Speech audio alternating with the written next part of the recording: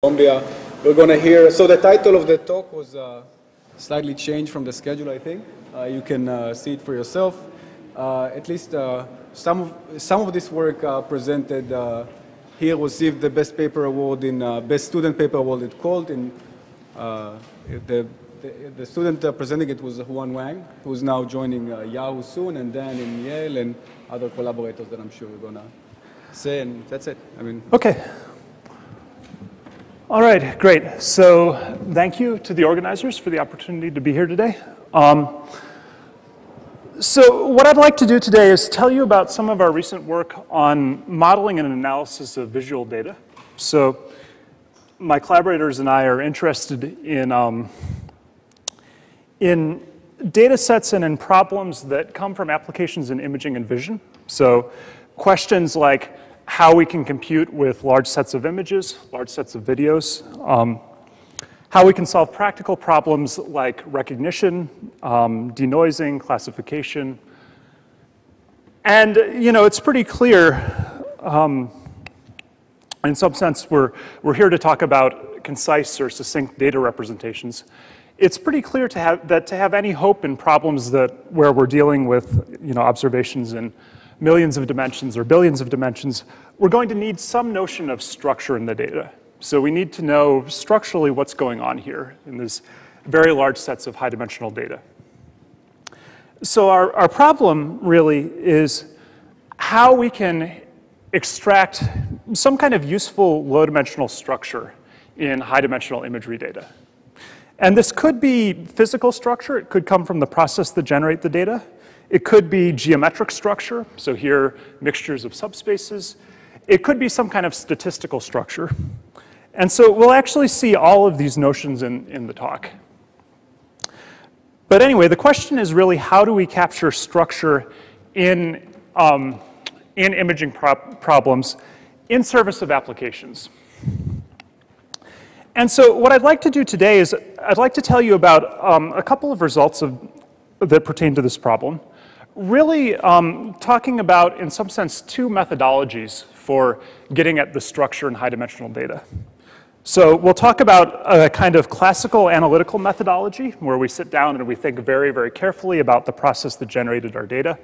We try to analyze properties of the data set and from that derive good representations. We'll talk a little bit about the kind of statements that we can make in one very specific application. And then in the last part of the talk, we'll transition into some questions about how we can learn good models automatically. So if we don't know as much, or we're in a situation where our structure of interest is more statistical and less physical or geometric, what can we do?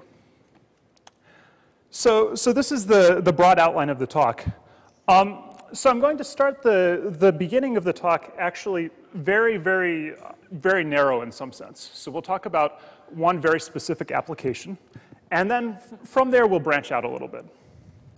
So the application that I'm interested in is in visual recognition. So the situation is the following. We have an object of interest. Maybe it's a human face, maybe it's something else. And we would like to know if this object is present in some new input image. So I have some information about the object. Maybe I have a model, maybe I have some training images. And eventually, I would like to detect or recognize this in a new image. And so there are a lot of very interesting engineering questions that you can ask here. In terms of analysis of high-dimensional data, the question is really what we need to do this well. So if we want to have an algorithm that, say, in some sense, guarantees to detect or recognize this object, what do we need to know? What are the resources that are needed, both in terms of computation and in terms of data? Okay, so I have the object. I'd like to recognize it in the new image. Now, one of the fun things about working on problems of this nature is that actually the difficulties are kind of obvious. You just look around and you see what the challenges are. The challenges are that objects move around, lighting conditions change, and objects can occlude each other. So these sort of very simple to state but difficult to compute with phenomena, these kind of physical nuisances. So in terms of mathematics for this talk, I'm only going to describe what we need to do for fixed pose, thinking about variations in illumination and perhaps some occlusion. Okay, so even restrict the problem a little bit more. Ask, what do we really need to know about the data in order to solve the problem? Now, since this is an imaging problem, this is largely an engineering field, it's worth talking about popular engineering approaches to the problem. And there are, broadly speaking, I would say, two fundamental lines of approach on problems like this that really depend on what you want from the application. So if you need to be very scalable, if you want to work across the internet, then you're kind of forced to work with very simple image representations.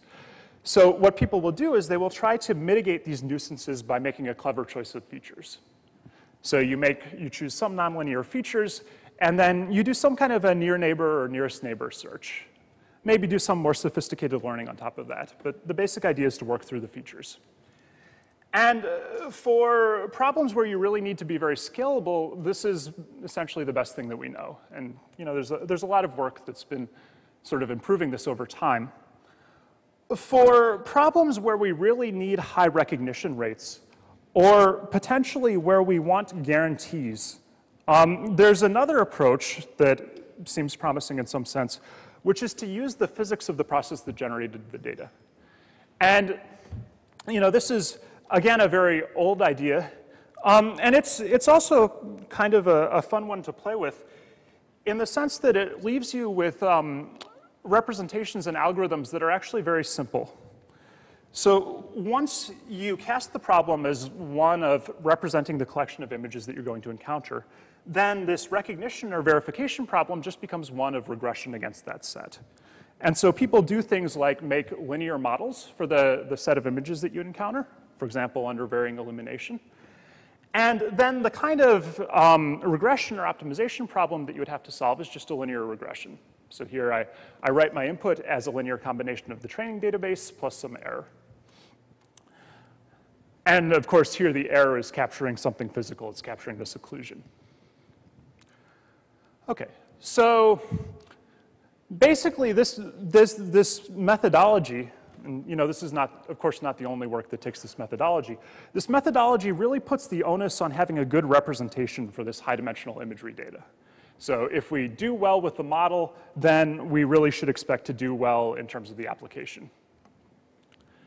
Now, it is worth mentioning that the computational problems that you encounter, especially when you're trying to compute with errors, so when you want to be robust, are fundamentally hard. So for example, if I want to correct a sparse error, I want to deal with occlusion, then in the worst case, there may not be too much that I can do. But I think as most of us are aware, there are very good relaxations for dealing with these kind of errors, dealing with corrupted linear regression. And we can make, I think, at least fairly satisfying statements about the performance of linear regression when the model fits. So what I've put up here is a result with Yi Ma. This one was motivated by the application, and so the model is maybe not as elegant or homogeneous as the ones that are studied by others in the room. But it kind of captures, in some sense, what we would expect. And what it says is that if you have a linear model, if y is actually equal to ax plus e, x is sparse enough, e is sparse enough, and a satisfies some appropriate property, so a is nice enough in some sense, then you actually can make very nice statements about the performance of L1 regression. So in some sense, the bottleneck here, if we want to really take this from making pictures and graphs to really being able to make strong statements about the performance of the algorithm, the bottleneck here is really the modeling question. The question of, when does this actually fit? How well does this capture the physics in the data? OK, so it seems that if we want to make progress, we need to understand a little bit more about where our image is, where our problem comes from. OK, so there's a fairly standard model for image formation in computer vision and computer graphics that says I have my object here of interest. Maybe it's my face. And I'm going to imagine, at least for the theorems that I'll show you later, that the illumination is distant. So illumination is directional. So I have my lighting, which is a function of direction. So you can imagine that this is defined on the sphere in high dimensional, or excuse me, it's defined on the sphere. It's a non-negative function, and we're going to imagine that it's nice in a technical sense. So I have light, that's a function. That bounces off my face, maybe interreflects a little bit, and then impinges on the sensor. And I'm going to tell one lie here, which is I'm going to ignore quantization of the sensor. So I'm going to imagine that we have a linear sensor response. So if that's the case, this process of light transport is linear. And so what we have is we have, in some sense, the image of the lighting condition under a linear map.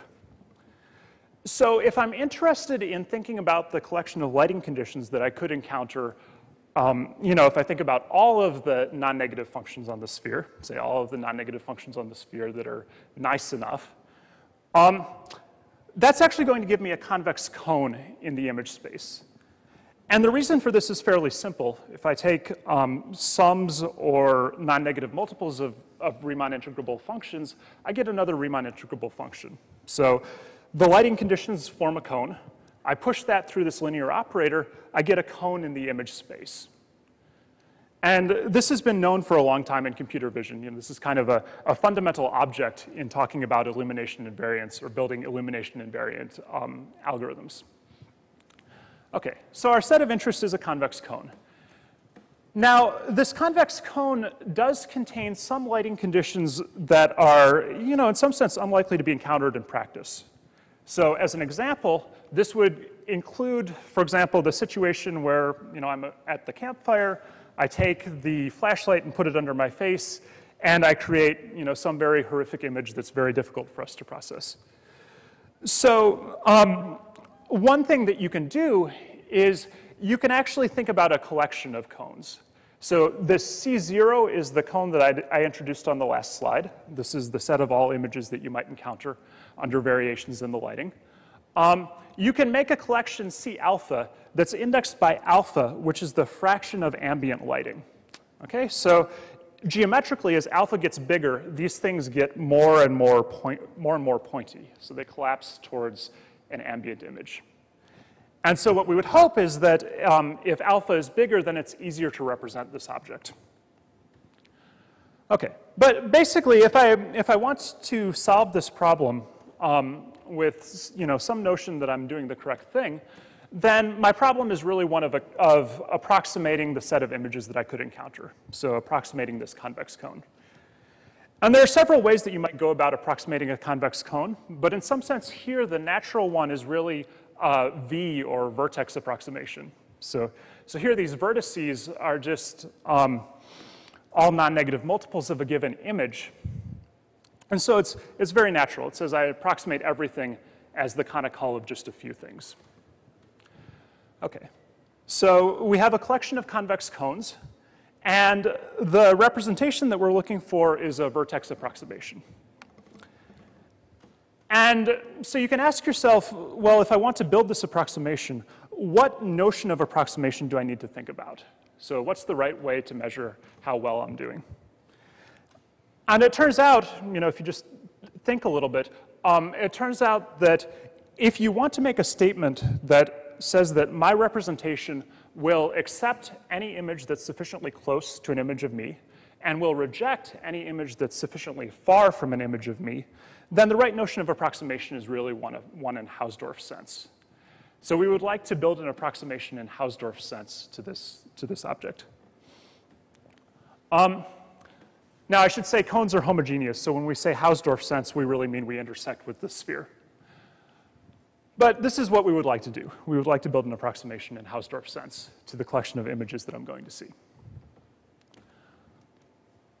Okay, so kind of the natural thing to do then is to look at the literature on approximation of convex cones. And there are a couple of literatures that deal with this question on various levels. There's obviously work in geometry as well as in theoretical computer science. The kinds of statements that you can make for general cones in high dimensions are fairly pessimistic. And this is, in some sense, not surprising. If you have an object in very high dimensions, it's hard to, in general, it's hard to approximate it accurately. So if you think of examples like a circular cone in high dimensions, you really need a very large number of extreme rays to approximate that with any reasonable accuracy. Okay, so another line of work that's relevant to this comes in the computer vision literature. So, people like Ravi Ramamurthy, who's done a lot of work using these kinds of models for computer graphics applications. And the kinds of statements that you get in that literature deal a little bit more with the physics of the particular cone. So this is an example of the kind of result that you can claim. What it says is if I think about very, very simple objects, so I think about the Lambertian sphere, for example, or other convex Lambertian objects. If I imagine that I have a single point source and it's oriented uniformly at random, then there exists a subspace of very low dimension that captures most of the energy of that collection of images. So if I imagine that I take the expectation over this uniformly oriented point source, in expectation for the convex object, I do quite well. Okay, so that's very motivating. That actually motivated a lot of the work that you saw at the beginning of the talk. On the other hand, if we really want confidence in our representation, we have to worry a little bit here, because the objects that we care about in practice are often not convex. There's a very visual example of this. You think about a person with a nose. It takes a fairly extreme act to turn that into a convex object. And this actually shows up when you think about the collection of images. Actually, cast shadows play a very large role in determining how easy or hard it is to approximate this collection of images. And so the basic upshot here is that if we want a very accurate representation, we're going to need to use some extra structure in the data. And so the special structure that I'll use is just actually a very simple fact. It's this observation that if we look at this cone, its extreme rays are actually what could be considered as images under point illumination. So I imagine that I have a point source, say up there, it's illuminating me. And I think about the collection of all such images that I could generate. So, my point source lives on a two-dimensional space. That's cutting out a low-dimensional submanifold of this high-dimensional image space. Now, I've put submanifold in quotes here. It turns out that this map from the lighting direction to the image is continuous, but it's not Lipschitz due to the presence of edges. And so this is a submanifold, but in some sense, but it's not a very nice one. It's in some sense non-differentiable. So there are going to be some challenges for approximating this thing. But anyway, this is the basic structure that we have. And it's not too difficult to show that if you can well approximate these extreme rays, then you can well approximate the cone. Okay. And so the kind of result that you can obtain then, if you do a little bit of analysis, is you can say, well, if I sit down and I try to approximate this collection of extreme rays, how many examples am I actually going to need to be able to do this well? So you could define a kind of covering number for this set. And this is going to depend on properties of your object and properties of your imaging system. In particular, it depends on a notion of convexity defect of the object. So that's what this chi-star parameter here is capturing. So we have two terms here in the bound. One is a smooth term that's coming from these smooth variations. That's sort of what would be well approximated by the convex Lambertian model. And then we have a second non-smooth term that's really capturing the edges or the cast shadows. So if we put them together, then we can get bounds on the number of examples that we need to do well here. And so in particular, if your object is convex, then you can do well with about 1 over gamma squared examples, where gamma is your target Hausdorff distance. If your object is non-convex, then you need 1 over gamma to the 4, which is, it's polynomial in your target error, although it's not the friendliest polynomial in the world. It's But in any case, it's possible to say something. Now, actually, this 4 comes from a fairly simple place. So there are 2 degrees of freedom in the placement of the light source. And then there's an extra factor of 2 here that's lost just because of non-smoothness due to the moving boundaries from edges. Okay, so this is the kind of thing that you can say about the quality of the representation. Now, this is very, very specific. This is probably a little bit too specific for the interests of most of the audience here. Actually, though, the technology that gives us this touches on things that I think are of interest to most of us. So if you look at how you would go about trying to prove a result of this nature, the basic challenge is how you can capture or account for these cast shadows. So how do you calculate the error that you incur? And it turns out that the proof uses a kind of interesting fact about this collection of images that you might encounter under varying illumination, this collection of extreme rays. And that fact is that this thing can be, for certain reflectance models, can be decomposed as something that's low dimensional, so is low rank, and something else that is spatially sparse. And so actually there's another kind of nice property of this set of images that's really underlying all of this. So, in some sense, the structure is very intricate. We start out looking at a cone. Its extreme rays lie on a submanifold. Those extreme rays, viewed as a matrix, are low rank and sparse. So it can decompose D into the L and the S. And these kind of low rank and sparse models are actually of great interest computationally for, actually a lot of different problems. Problems in doing robust analysis of large data sets. So there, the sparsity would be the error. Here are the people in the video. Problems in learning latent variable graphical models, and a lot of other things that have been looked at that I think are of quite a bit of interest for this kind of big data phenomenon or big data community. And one of the reasons that these models are interesting is that they actually come with very good computational tools. So there's a very nice convex relaxation for taking a given matrix, so this is your input D, and decomposing it into the low rank and the sparse term. So this first appears in published work by Chandrasekaran, and they also have some very nice analysis of this formulation. There are a number of results in the literature that basically quantify when this thing works well. This is a result with Emmanuel Candes and Xiaodong Li. What these results tell you roughly is that if you're in the kind of situation that we see here, if you're in the situation where you have a physical model, and so there's really reason to believe this L plus S, and these L and S don't look too much like each other. So here, this L satisfies a technical incoherence condition, this S satisfies a Bernoulli model, then you actually do get exact recovery here. Okay, so in some sense, we started out very, very specific, very application-driven, but we got to a very general model, something that has a lot of applications in different places. On the other hand, if you look at the chronology of this work, it took quite a while to get there. If we go from the beginning of the talk to this result on quality of approximation, this is at least 4 years of sort of sweat and calculation and just mucking around with the problem.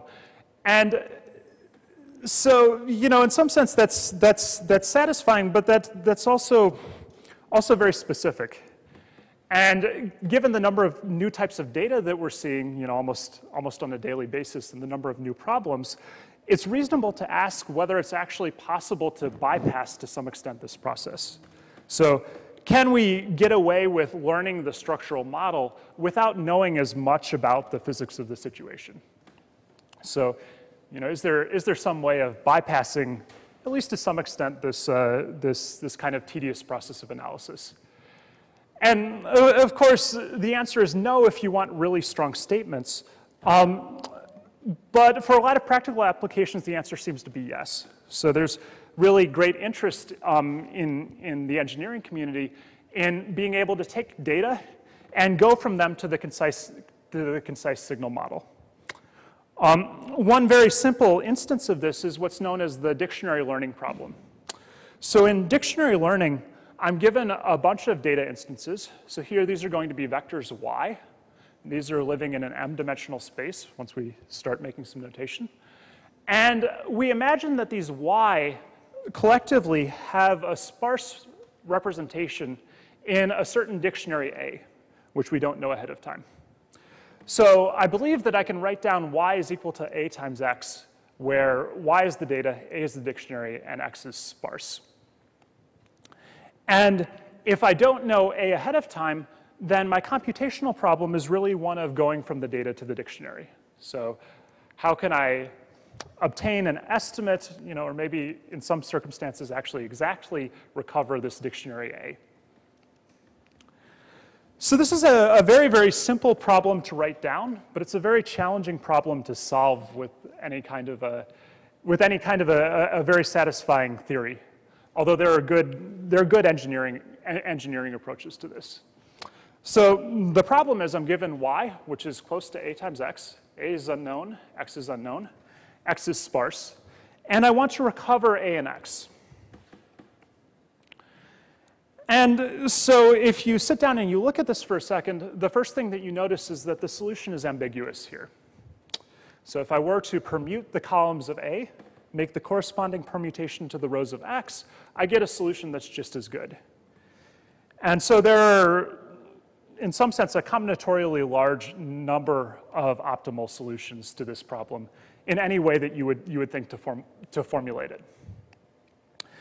And so this is a very basic fact, but it turns out to capture most of what's hard about the problem. So we'll see this has very negative consequences, or at least very challenging consequences, for our ability to write down global formulations, simply because any kind of a convex relaxation of the problem is going to have to break this symmetry somehow. Okay, so there are ambiguities. There's kind of an interesting geometry to the problem. So each of my columns is a sparse combination of the dictionary vectors. What this means is that each of my data vectors actually lives on a particular union of k-dimensional subspaces. So if I imagine each of these xj's is k-sparse, then if I take the collection of n choose k subspaces that are spanned by k sets of columns of A, my data should lie on this set. Now, you can turn this around. You can say, well, OK, let's suppose my data do lie on this set. So say I've observed a very large number of points. Is this enough to make the problem well posed? Since this is, in some sense, the object that we're trying to fit. And it turns out that the answer is yes. So this is a result due to Mickey Alad and collaborators. What it says is if you take this very large arrangement of subspaces, you put at least k plus 1 non-degenerate points on each of them, then you've, in some sense, identified this object. So it's possible to identify the factorization up to the inevitable ambiguity. So up to this one. So that's great as starting to understand when the problem is well posed. It's a little bit problematic if you want to work with reasonable data sizes, since this P is obviously combinatorially large. So we're here for big data, but this is really very large data. This is k plus 1 n choose k. So if this is all we know about the problem, we might reasonably ask whether we should even be thinking about this at all. Is this simply too complicated of an object to fit?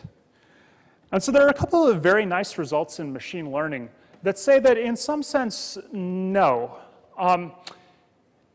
At least in the sense of generalization. So this is a result by Manor and Bruckstein. What it says is, if I find some good way to fit the dictionary to data, so if I find a way of getting an A that works well on the data samples that I've seen, then I expect that I won't be fooling myself. So the expected error over new samples is not too much worse than what we see on the training data. And in particular, the numerator here is just m times n. Here, the dictionary was m by n. So, at first glance, it's actually not entirely obvious that this would be true. Here we have a very, very complicated object. But it says that if we can find a good dictionary, then actually we should do okay on new data. So in some sense, the problem might not be as bad as we thought.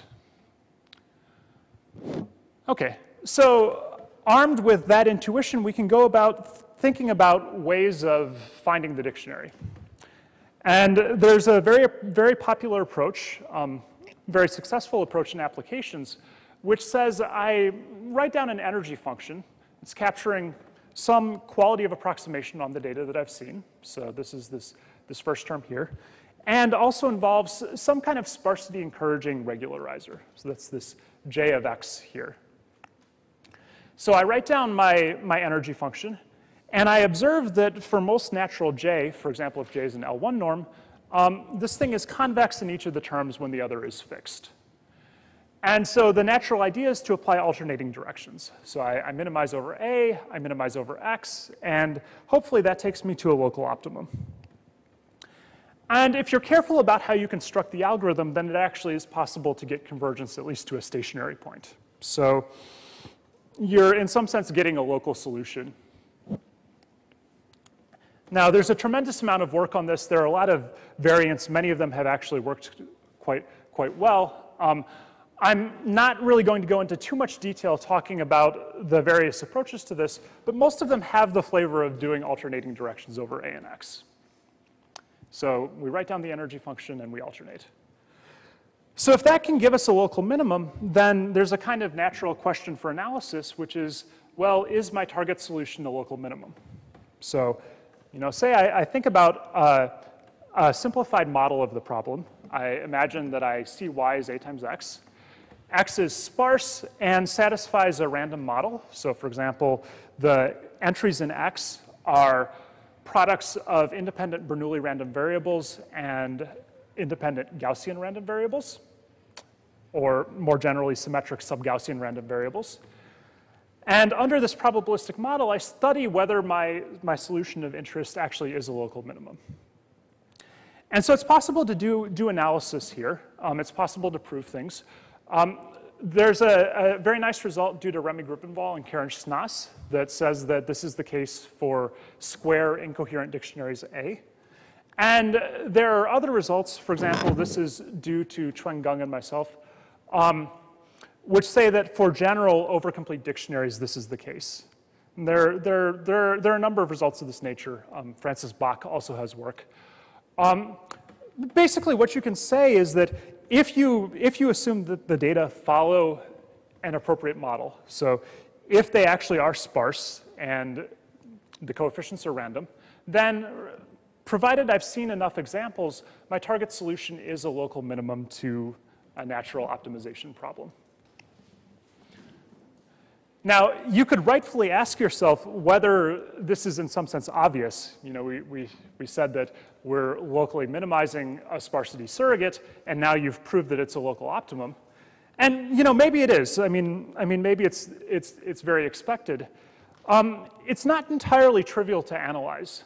So it turns out that there are some difficulties for analysis here that come from the fact that when I linearize this problem, the linearized subproblem that I have to look at actually doesn't satisfy some of the most popular conditions for guaranteeing L1 recovery. So for example, you run into problems that don't have restricted isometry, don't have incoherence, and so you need other ideas. So the ideas that are useful here are ones that work in problems where you don't have restricted isometry, such as the matrix completion problem. Okay. But in any case, you use these tools and you can prove that your solution of interest is a local minimum.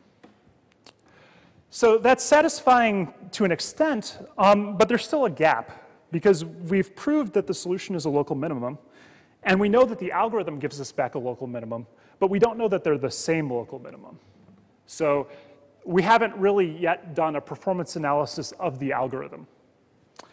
And so the natural question to ask is whether it's possible to obtain, in some situations, some kind of global result. And as far as we know no way of doing this in general right now. So in general, the problem is very hard. Most of the difficulties seem to come from the sign permutation ambiguity. It's the fact that there's symmetry in the problem. But there is one very special case where it actually is possible to say something. And that special case is when our target dictionary A is actually a square matrix, and that matrix is non-singular. So if we imagine that A is M by M, non-singular matrix, then we can actually turn the geometry of the problem around a little bit. So instead of thinking about this complicated collection of columns, we can actually think about the rows.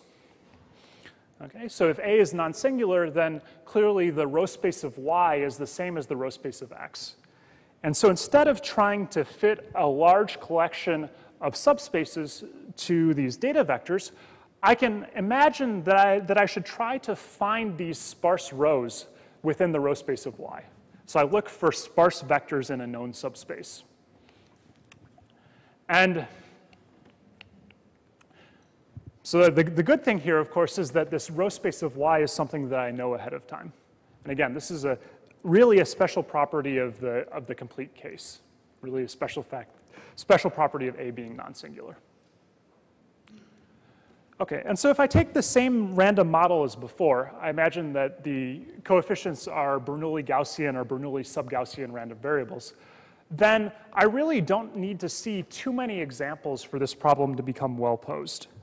So I would say that the problem is well posed once these rows of X are the sparsest vectors in this known subspace. And so you do a little bit of calculation, and you need about n log n examples for that to happen under this random model. So if I compare, in the complete case, I end up with uniqueness from about n log n random observations. In the overcomplete case, if I were to think about it in the same geometry, then instead of looking for sparse vectors in the subspace that I know, I would be looking for sparse vectors that live in some extension of this subspace. Right, so here I see the row space of Y. In the overcomplete case, this is a lower dimensional subspace. My sparse vectors, my rows of X, would live in some higher dimensional subspace that contains it. And so, in some sense, it's clear that finding this higher dimensional subspace is a more challenging problem. Okay, so this complete case is very good for uniqueness analysis. What are the implications for algorithms? So can we use this property to get a global algorithm? Okay, well, the natural approach to this would be to start with a combinatorial formulation of the problem. I'm looking for a sparse vector in the row space of Y, and I would like that not to be the zero vector. So I'm looking for some linear combination of the rows of Y that is sparse and is not the trivial linear combination. So there are two parts that are challenging here. This is a non-convex objective function. This is a non-convex constraint. For the objective function, it's fairly clear what to do. At least as a first thing to try, we take this L0 norm, we replace it with the L1 norm, and we minimize that. So the question is really what to do with this constraint that says that I don't look for the zero vector. And so one thing that you can try to give a convex way of enforcing this is just to ask my W, the thing that's making my linear combination here, to live on some affine hyperplane. So I ask that R transpose W is equal to 1. Now, the question is, what affine hyperplane? I could consider a lot of them. One possibility would be to simply choose R at random.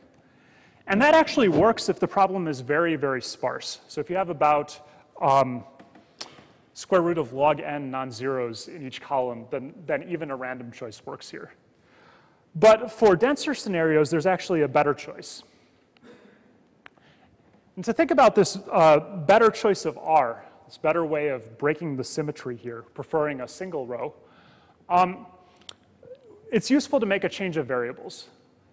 So what we would like is we would like that when I multiply the solution W hat to this one through Y, I get one of the rows of X, maybe up to scale. If I can guarantee to do that once, then I repeat it n times, I get each of the rows of x, and I'll be in good shape. So let's change variables. Let's let Q be A transpose times W. And let's imagine, just for the sake of analysis, that I'm instead minimizing Q transpose X, so just make the substitution here, subject to A inverse R transpose Q is equal to 1. Well, what you can see is, if we could make this A inverse R be the ith standard basis vector, then this constraint would very strongly encourage the solution Q to pick out the ith row. And in fact, you can prove that if the problem is sparse enough and the random model holds, then that will happen with high probability. Now, unfortunately, to be able to choose that directly, we would have to use A. And we don't know A. You know, our goal is to learn the dictionary. We certainly don't have A ahead of time. What we do have are superpositions of just a few of the elements of A. So we have access to the data Y, and I've assumed that each of these Yj's is a sparse linear combination of the columns of A. And so as a reasonable substitute here, I might imagine just using Yj as my vector R. So I take the jth dictionary, excuse me, the jth observation, I solve this problem, and I imagine repeating this for many j. Okay, so this is what the algorithm would look like. You would have a first step where you solve a sequence of L1 minimization problems. Each of these gives me a vector in the row space of Y. And what I'll do is I'll just find a bunch of those vectors, and then I'll have a second greedy procedure that just goes and picks out the sparsest linear independent set from this collection of vectors. Okay, so we just repeatedly take the sparsest one until we've found n of them, or we've exhausted our collection of examples Yj. So I solve a sequence of L1 minimization problems, and then I use a greedy algorithm to do the reconstruction. Okay, and there are variants that you can make. So for example, it turns out for technical reasons that sometimes it's actually better to do this with combinations of a few of the columns of Y. This allows you to get a result that is, in some sense, less specific to the distribution that we've assumed. So in particular, this choice of a sum of two columns works for both Bernoulli-Gaussian, Bernoulli-Rademacher, actually general Bernoulli sub-Gaussian models. Whereas for the first one, we actually need a Gaussian model. Okay, but that's, in some sense, at least to me, that's kind of a technicality here. The important idea is really that we're looking for these rows of X as sparse vectors in this known subspace, the row space of Y. And the data vectors themselves, these Yj's, really give us a way of breaking the symmetry. So basically, we have n potential solutions here, n rows of X, and what the data vectors are doing is they're really helping us to choose solutions that have the same support. So, symmetry is a big challenge for convex relaxations. This allows us to get past it in some sense here. Okay, and so the kind of mathematical result that you can prove about this algorithm is, again, similar in spirit to what I showed you before, although perhaps there are more technical restrictions.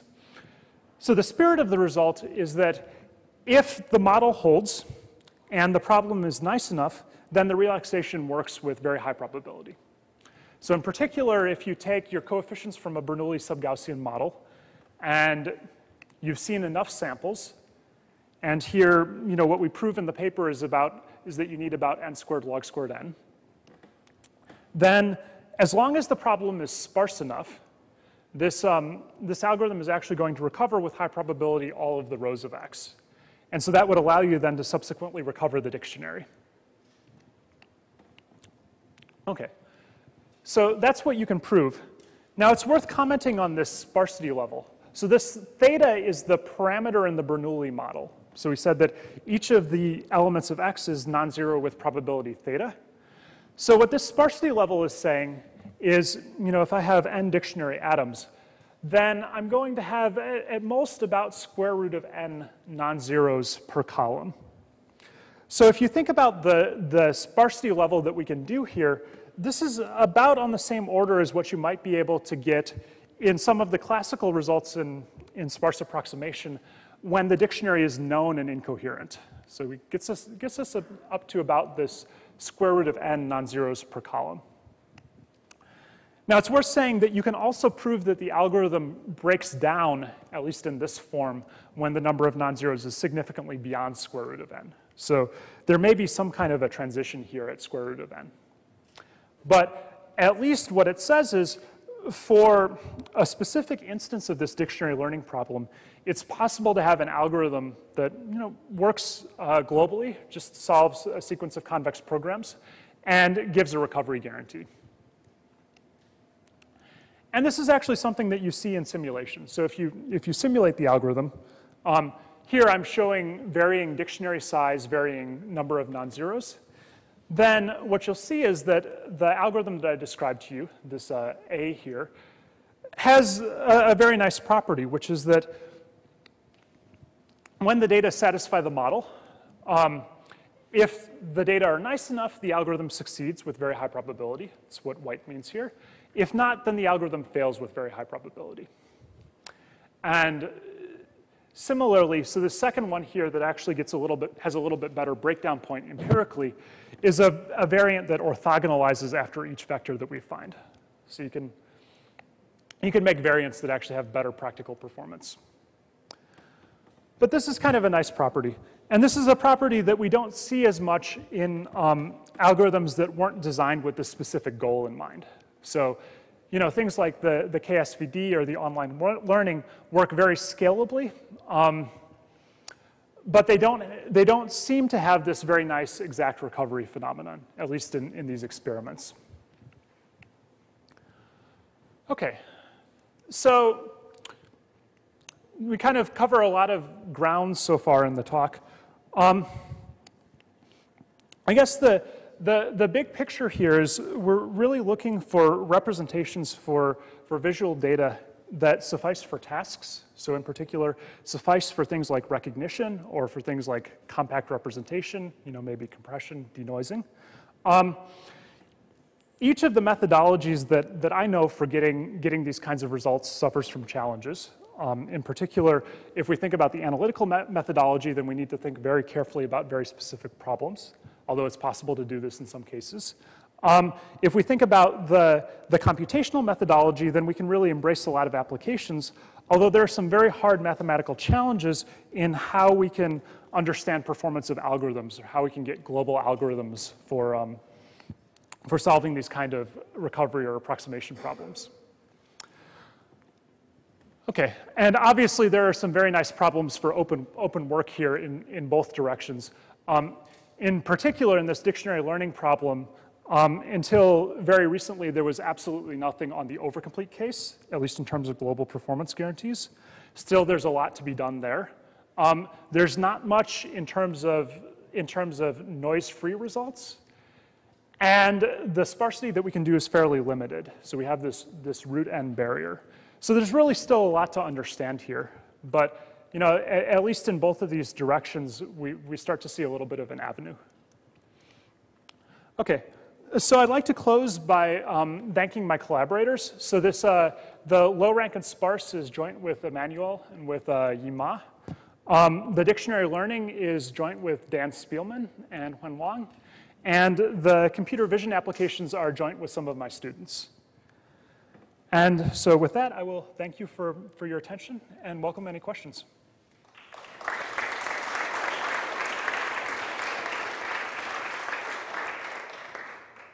So, questions?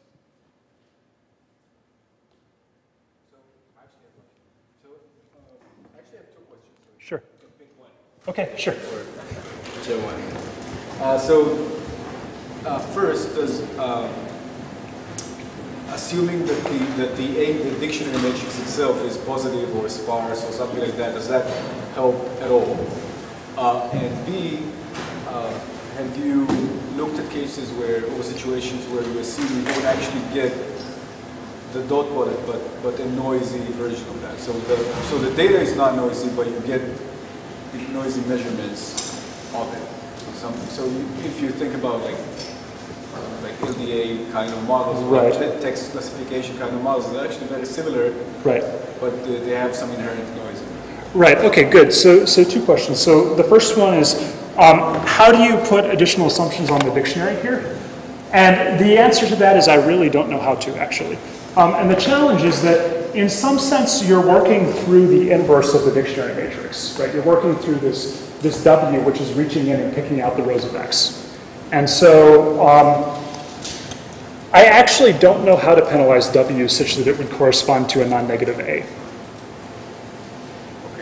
Right, what you would like to do is you would like to say these rows of W are coming from the inverse of an A, which is not negative. And I don't know how to pose that constraint in a clean, computationally tractable way.